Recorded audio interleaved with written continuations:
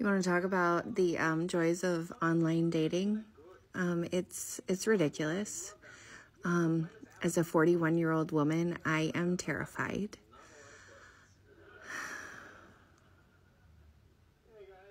I'm lonely, but I don't think I'm that lonely. Dude, a 60-year-old man liked my profile, and it makes me, I think I'm gonna cry. I'm 41, I'm not. Holy shnikes.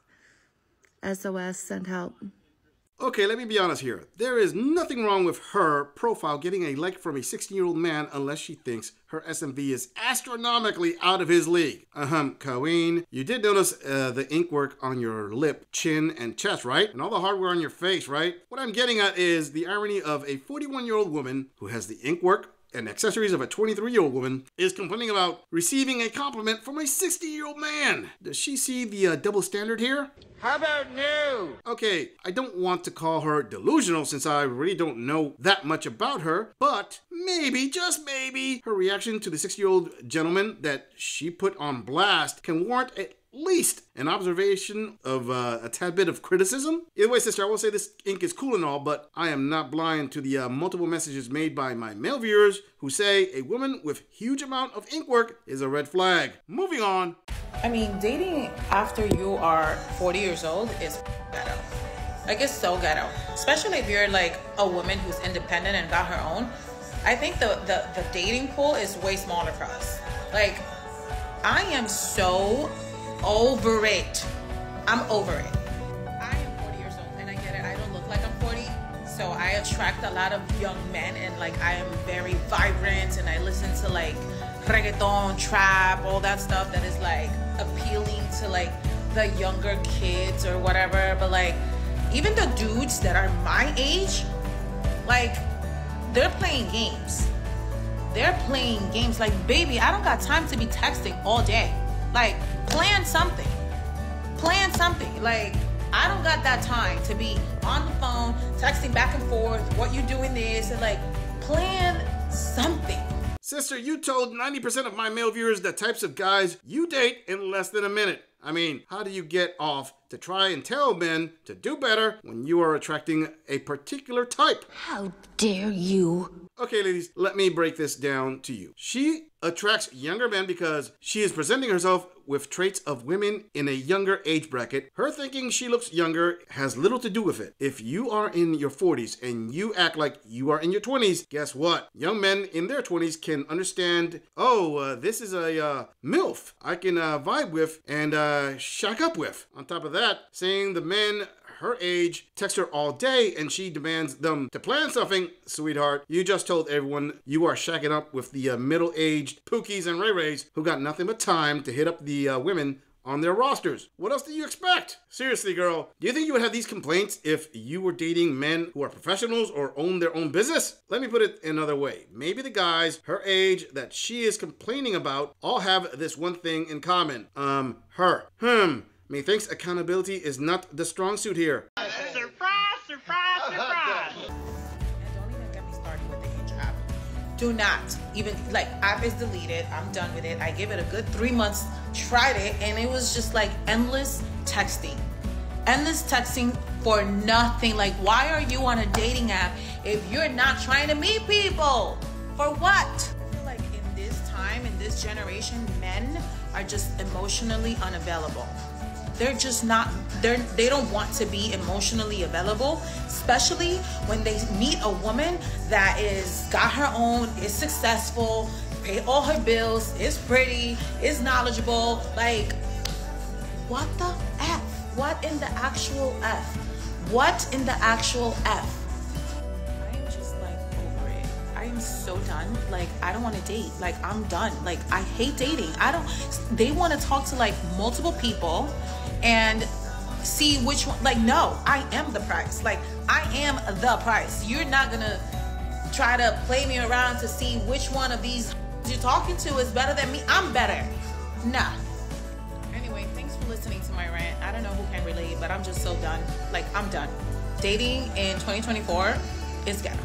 Oh my, men just text on dating apps, and it's impossible for a woman to ask a guy out on a date. That's just nutty. I mean, with the intimacy liberation of the West, a woman can do anything a man can do. It's impossible for a woman to say, hey, you know this coffee shop? Yeah, I go there on Tuesday mornings. I usually have a good 45 minutes available those days. If you want to meet up there and chat.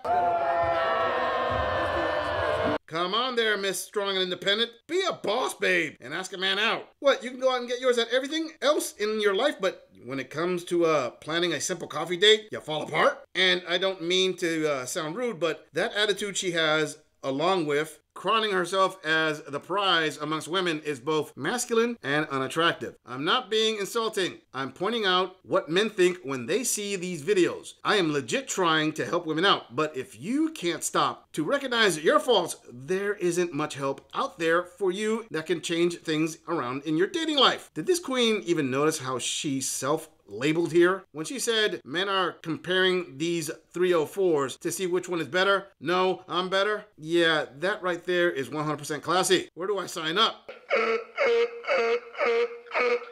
Moving on. Hey y'all, it's been a while. I have been out and about and doing my thing, but just checking in, some new things going on. Wanted to see what you guys thought. I have been seeing a younger guy, about 10 years younger than I am, and he does okay for himself. He has a cute little house out in the country, and the truth is it's not my thing, and he understands that and knows that I have a different background than he does, and I have a different net worth than he does, and I know I'm gonna come off like a bitch and sound like, you know, I don't have my head on straight, but it's definitely a lifestyle change, and I'm wondering if anybody's experienced this. I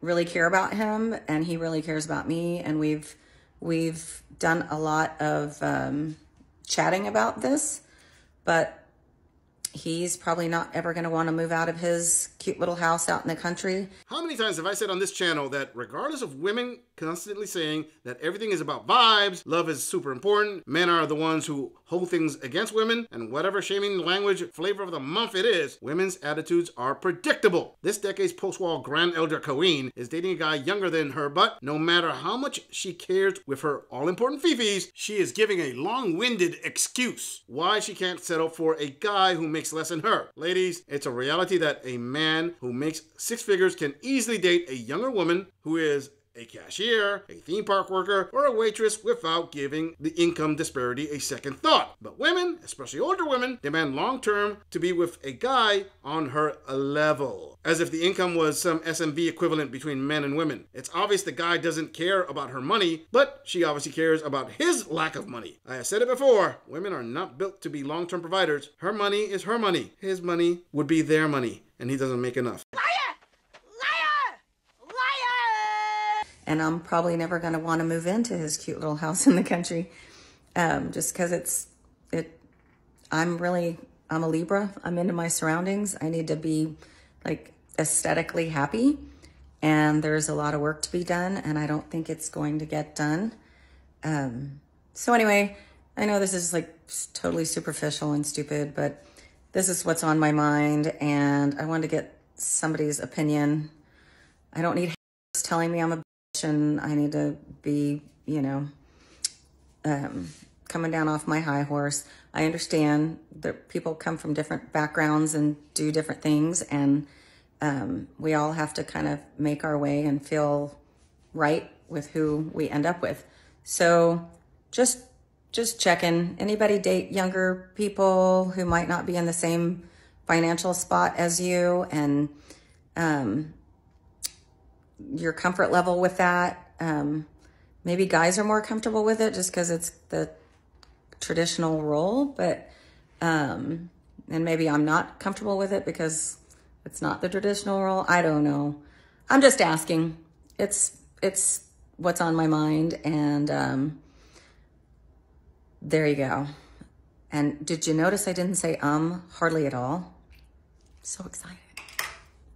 I'm a Libra. Drop the BS. The grand old post-war queen is way too old to be using that teenage horoscope excuse as if planets and stars that are billions of miles away have anything to do with you being stuck up. Anyway, there is a reality here this queen seems to want to ignore, and it's what she sees every time she steps in front of a mirror. That is, she is not young. I am conscious that it is possible this guy was a player when he was young and is looking for the next broad to take care of him now that he is aging. Even if that were the case, she doesn't have the most to offer out there to have her pick. In the guy's defense, he isn't planning to move out of his home, i.e., men are set in their ways. And let's not forget, she is the one looking for an LTR to last the rest of her days. Also, Queen, have you accepted the fact that it is highly probable there are more days in your past than there are ahead of you? Hey, all I have to say is sometimes you have to let go of that roast beef energy and accept the good things you have in front of you. Either that or go hit up Bill Gates. Maybe he will choose you over Paula Hurd.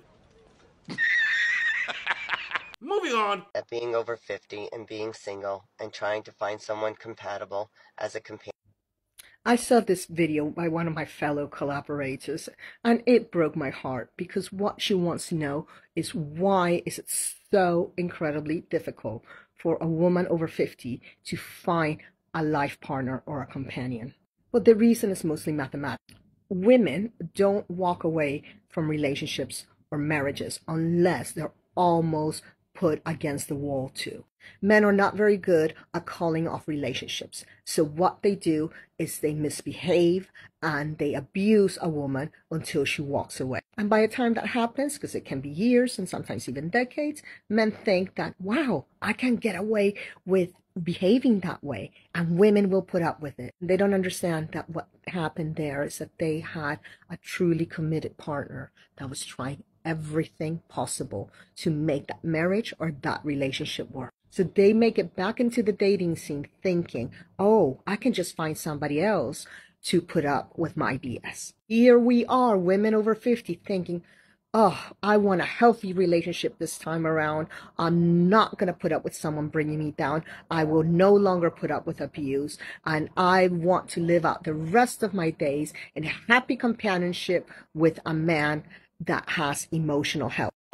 What you just said is one of the most insanely idiotic things I have ever heard. Oh, that is rich. That is so unique. Ladies and gentlemen, you heard it straight from this decade's post-war queen. Women divorce men because men abuse them. Oh snap, it must be an unprecedented epidemic as 70% plus of all divorces are put in by women. That means the men in this country are overwhelmingly abusive. Oh my. Is it wrong to say that Usain Bolt's speed has got nothing on women running away from accountability? Sweetheart, I understand that some men and women are physically abusive, but to drop a blanket statement like that is some next level bullcrap. And if women were doing everything possible to make the marriage work, then it would more than likely work. But with an attitude like this, quickly labeling men abusive, yeah, that's not anything positive. Oh, and yes, men who go through the theme park rides of a divorce they didn't ask for, thinking exactly what this gem of a queen is professing. I mean, obviously those men wanted exactly that when their poor ex-wife victim got half of everything, the house with child support and alimony bonuses. The jig is up, gentlemen. She has all of you figured out, down to the T. My only question is, if men are so bad, why are these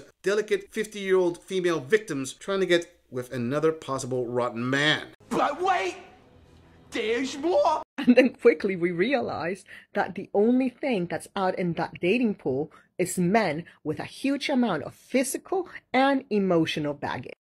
So if the sheer cesspool of single men over 50 doesn't appeal to you, and believe me, it doesn't appeal to me either, the solution is to have a life that's so rich and so happy and so full of people that are truly making a contribution to our soul, that you decide that until a man that is suitable and that's going to make your life better than it is now turns up, you're quite happy on your own. I have a wonderful social life with good friends, wonderful girlfriends that speak to my heart, and my gay friends who just make the quality of my life much better than I ever thought I could. I have hobbies and interests and a life without restriction. Am I open to finding someone? Yes, of course. And in fact, I'm open to even finding someone younger than me. But he better come into this life to make my life better. And my life is pretty darn good as it is. And I hope you can get to a place where yours is too. That's right, Queen. Don't settle for no scrub. In fact, don't lower any of your standards even a smidge. Trust me, you are doing a lot of men out there a big favor.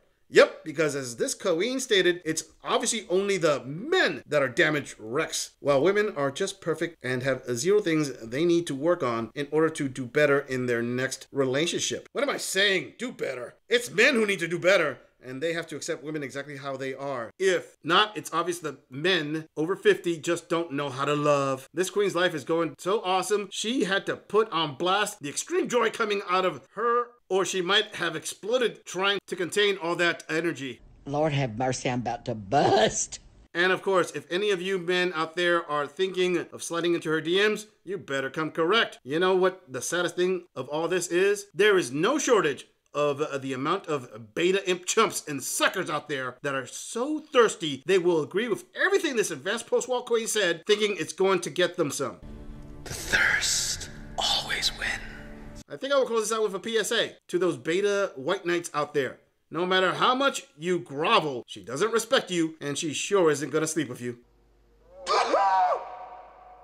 I'm just saying, if you enjoy this audit, click on the video in the end screen for more content. If you would like to support the channel, please follow the link in the description to donate to our beer fund, or like, subscribe, and share this video on other social media platforms. If you agree or disagree with anything about this audit, please let us know in the comments. I'm going to leave this audit right here. I'll see all of you in the next episode.